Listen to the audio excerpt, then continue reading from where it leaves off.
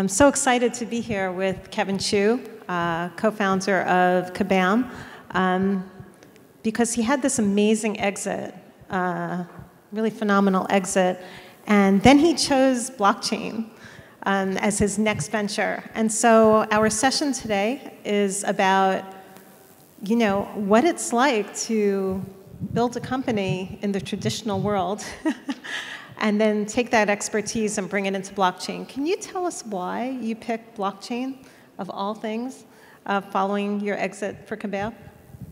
That's a great question. I think the reason for that is actually because I'm just incredibly passionate about this space. So I think that, let me just start with, I think entrepreneurs trying to build a company in 2019, 2018, this idea that we're going to build a free product, give it away, take a bunch of user data, monetize it somehow over time, do an IPO, I think that's, it's just not interesting. I think this idea, the ethos of blockchain in terms of what does it mean to be truly decentralized? What does it mean to have a true community all over the world participate in the network and create value together in that network? What does it mean to really understand the technology of blockchain, and how do we create something that's immutable, distributed, open source? These things are things I didn't think about when I started Kabam in 2006. But having built a quote-unquote traditional company for 11 years, we grew it to $400 million in revenue. We had 1,000 employees all across the world, and then we started dealing with headaches like, what does it mean to prepare to go public? What does it mean to to kind of grow revenues and grow profitability and show that in a public marketplace? All those things are kind of the traditional way of sort of creating a company. I think the ethos of blockchain and what Satoshi started in this space 10, 11 years ago at this point is just fascinating. And I think there's a future where aspiring entrepreneurs in Silicon Valley and all over the world think that it's going to be a lot more exciting, a lot more mission-driven to go build software that embodies this ethos of this space much more than it is to build a more traditional company, right? And I think that passion is already kind of spreading, which is why we're here today, and then why there's blockchain weeks all over the world. And I think the first kind of quote-unquote, I don't know, traditional entrepreneur or new entrepreneur that does it and shows kind of the power and the economic value that you can create in the space while embracing this ethos, I think that's what's going to tip it over, and we're going to have an explosion of new entrepreneurs chase this type of business model. Yeah, it's fascinating. I mean, you were a pioneer in the gaming space. You really were. You pioneered free-to-play games, one of them. And now you're moving into this new frontier of blockchain, which is almost like the next evolution of the internet. And so can you tell us what it was like? Now, your backers are Andreessen Horowitz and Coinbase. You have huge backers. But what was it like trying to raise money? How did you sell? How did you pitch them on your idea? Can you share a little bit about that process? I think so we started Forte a little bit over about 15-ish months ago at this point. And it was a little bit funny. We walked into Andreessen's office, and they basically, we basically got to a deal without even a pitch. It was, I eventually did have to go do a pitch, but it was this realization that, wow, real entrepreneurs who've built real companies are coming into this space, and it almost doesn't matter what they want to do. We're going to figure out a way to get involved. So that was about 15 months ago. Things are a little bit different today, where some of the craziness has kind of died down. But that was very much still the case in sort of mid-2018. So I think there's a lot of power. Like traditional venture capitalists who've been in the space for a while, they almost never. It's very rare that a traditional VC that spent 2.5 years as a VC will just back a pure idea. Right? They're generally focused on what is the team, what is the execution, what is the track record of that team before, especially as sort of the early stage entrepreneurs. And so the fact that I think some repeat entrepreneurs are coming after the space has made it actually relatively easy to put capital together. And how have you been finding talent? I mean, blockchain is one thing, blockchain gaming is another. Yeah, how are you sourcing your talent? So this is probably one of the hardest things to do in this space. So we both look for people who really believe in the mission, who understand that we're trying to build decentralized software or open source distributed software, that the project is meant to be decentralized over time. We do have a very specific approach where we talk about something called progressive decentralization, meaning that to get the network started and get products into the hands of users and get adoption, we do, there is a company and we are, there's a team of people who work in an office. We have 4 offices across the world at this point. Amazing. But we do want to eventually be in a state where there is no more company that is at the center of what Forte is doing, but instead we're a network where there's multiple participants and we build basically that platform for the whole gaming industry.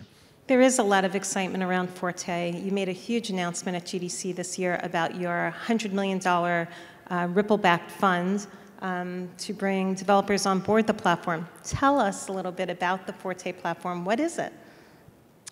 We are building a blockchain gaming platform, which means that at the core there is a protocol that we focus on, but around that protocol we do build a whole host of other tools that game developers are used to using to enable existing games, but of course also new generations of games that are being built, to build their assets that are in the game to be on eventually a public blockchain. And so we basically think about soup to nuts, what are all the things that we need to do to make that easy, and incorporate into their existing technology stack all the things that they would need to do to take assets in an existing game or a new game and put them onto a public blockchain. That's kind of how we first thought about this problem, and we're pretty excited to be rolling it out right now. Yeah, and you've signed 2 really exciting developers. You want to tell us about them? We announced just recently 2 developers. So one is Disruptor Beam. Disruptor Beam is a fantastic game developer that's built. They've had a long history of games. I think the company's been around for almost 10 years, and they work with very, very large IP. So everything from Game of Thrones to Walking Dead to Star Trek to many others. They've become one of sort of Hollywood's trusted partners to take that IP and put it into a game world. And so because they've been around for so long and have built a number of games, they're building their own kind of internal tool set for just making games in general. And we're working with them at that level to incorporate Forte's technology into their tool set so that they can roll it out across their games. Then we have a second developer that we just announced called Other Ocean. And Other Ocean has a game called Bruh, and it stands for Battle Royale Unsung Heroes. And it's actually a browser-based game that has a massive audience playing it. And it's a battle royale that you can play in any web browser. And it's very easy. You drop in for a quick game that could just take a few minutes. And we're incorporating Forte's tech into what they're rolling out for Season 3, which should be pretty soon.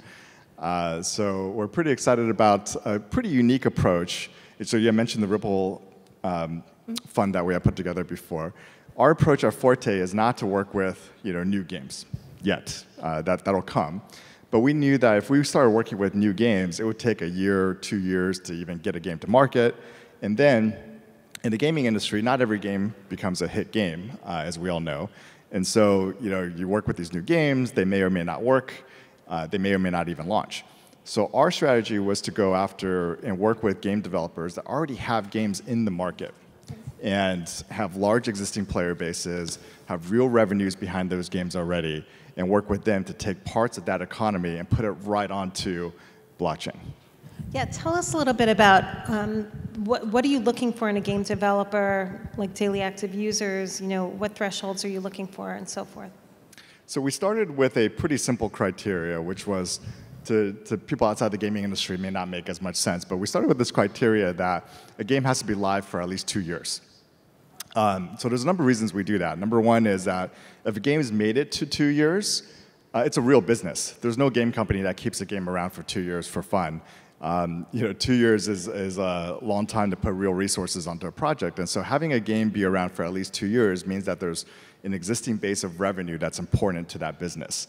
It's also past the kind of crazy time, so meaning that a lot of new games, when you first launch it, you're just busy fixing bugs. You sort of realize, oh my gosh, my players are doing this with this design, and I didn't anticipate that, so I had to go, figure out how to, deal with that. And they're on what's called the content treadmill, which is that gamers want to come back and play something fresh and interesting all the time, and so you're constantly creating new content and new experiences for that players. And then that first year, especially, is really you're sort of all consumed with doing that. And so we wanted to get to a place where the game developer has a real business on their hands. There's a player community and a player base that loves that game and has been around and playing it for a while. And there's a real economy to start playing with. And then within that universe, we look for a few very specific things. One is that we look for games that have a very deep item economy already in it, right? So there's some games that are you go into the game and there's literally tens of thousands of items in that game already. And so that's really interesting for us to be able to take a portion of that economy and put it onto blockchain, so that's not as if the game developer is they don't have to risk the entire economy and put it onto a public blockchain to start with. Oh, just certain items. They can choose which items. Oh, okay. That's right. So we have game developers that are putting small slices of their game onto blockchain, and then there's some other game developers that are putting actually the core economy onto blockchain because they believe in, it quite a bit. And then on top of that, we then look for a player base of at least 50,000 daily actives, because with that kind of a player base, there's generally, and with the right types of games, there's already some form of user-to-user or player-to-player interactions, and what we're working with developers on is to then take those and make them a public blockchain transaction over time. Yeah, that's very interesting. What size checks are you writing? So we've gone as big as 5 million. And we do checks, in the that are all the way, as small as $100,000 if a game developer wants to do something smaller with us.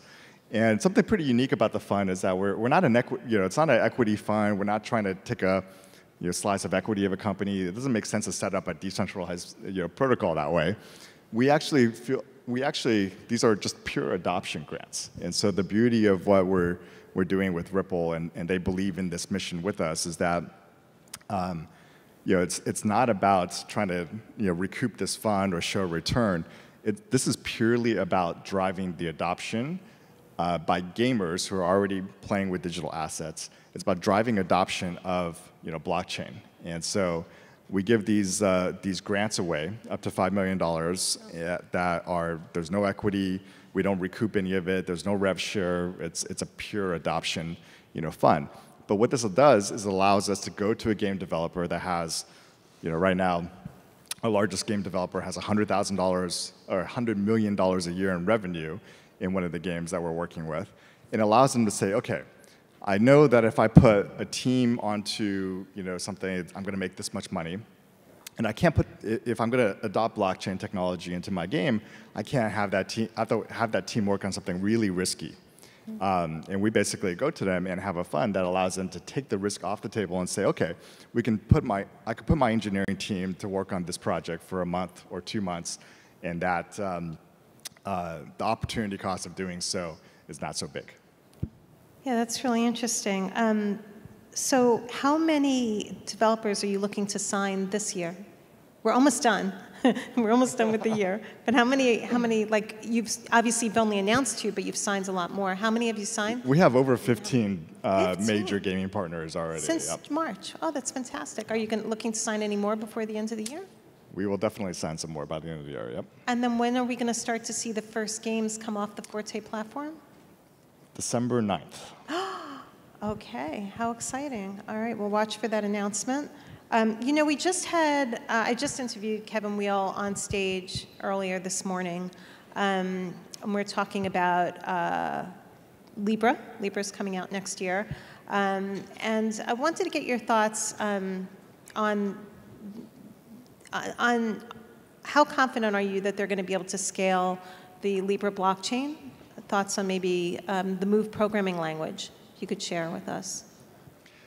I'm a big fan of Move. I think it's one of the most production-ready, sort of blockchain code out there. It just shows that they have, I don't know, Facebook quality engineers that are working on that project, and so the code base is one of the kind of most robust code bases out there. I think there's a lot of open questions still about Libra and so forth and all the regulatory. I'm not an expert on any of that stuff, but I do think that the more companies that really build out technology and really think through all the challenges of deploying code into the space, I think that's just beneficial for the entire space. Okay, great. And so you guys have launched on the Ethereum blockchain, is that correct?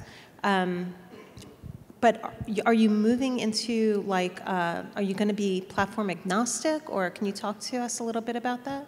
Yeah, so we think, specifically the deal that we've done with Ripple, we're very focused on Interledger as a major protocol that we're supporting.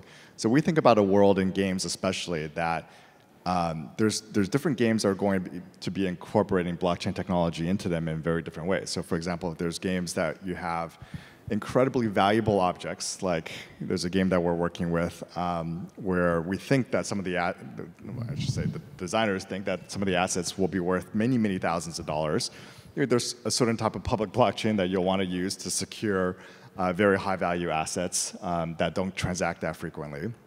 And then we have some other games, for example, that are designing rewards into their games where every day a player comes in and they're earning rewards. They could combine those rewards together. They could trade them they could trade, they could sell, they can use them as crafting materials for all sorts of other things. So high frequency, transactions that are very low value.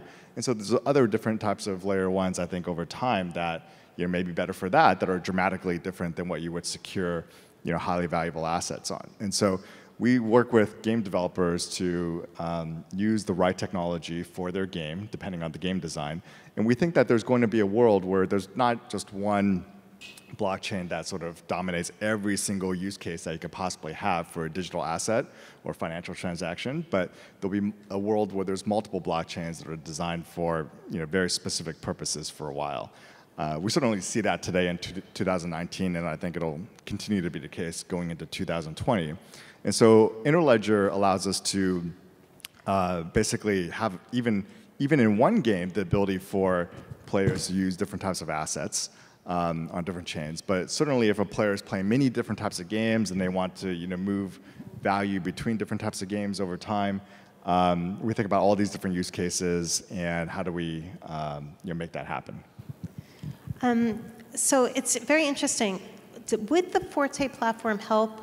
It sounds like the Forte platform might help any company, like say maybe Ubisoft, who wants to, Ubisoft being very progressive in the gaming space, always likes to experiment with new technologies, to come onto the platform, maybe not even through the fund, because they're pretty well funded, but to just experiment with maybe making one item in the game an NFT and seeing if it could be interoperable in, say, maybe a metaverse within all of Ubisoft games? Is that a scenario that the Forte platform can help build?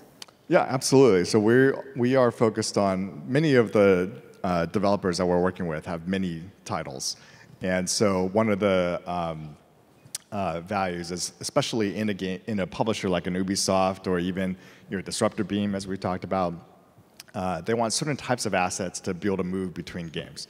So I always think that. I think blockchain gaming started with this idea that, as a player, I could bring an asset into another game. I think that's as a game maker, it's a little bit challenging because you're like, I lovingly crafted this experience and it's designed a certain way, And if you bring a sword from World of Warcraft into my game, like, what does that even mean in my space shooter, for example? Right. Will the stats transfer? Yeah, Will the art be compatible? Right. Right. So a lot of what we're starting with a lot of publishers is like cosmetic things, right? So things that are just make you look a certain way in one game.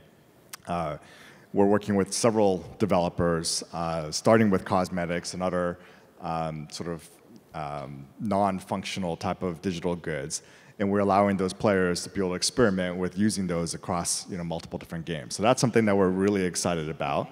Like skins. Yeah, like skins. Okay. But then we are absolutely working with developers on creating NFTs and other functional items that give you real value in a game as well. So we're going to work across the whole spectrum. And I think when people talk about blockchain gaming, too often they just think about NFTs as like a singular thing. But our vision at Forte and what our developers demand us to do is work across every single type of game asset, whether it's a fungible, whether it's an earnable currency in the game, whether it's a premium currency in the game, a totally unique item, or one of many items that's limited, or just an unlimited number of bullets that you can have in a game that you want to put on a blockchain. Like we're basically support the entire spectrum of digital assets in any game. I think it's very exciting that you have a platform that can help developers do turnkey NFTs or fungible tokens. Do you have competitors in the space right now that are offering the same thing? I don't think people approach it the way that we do.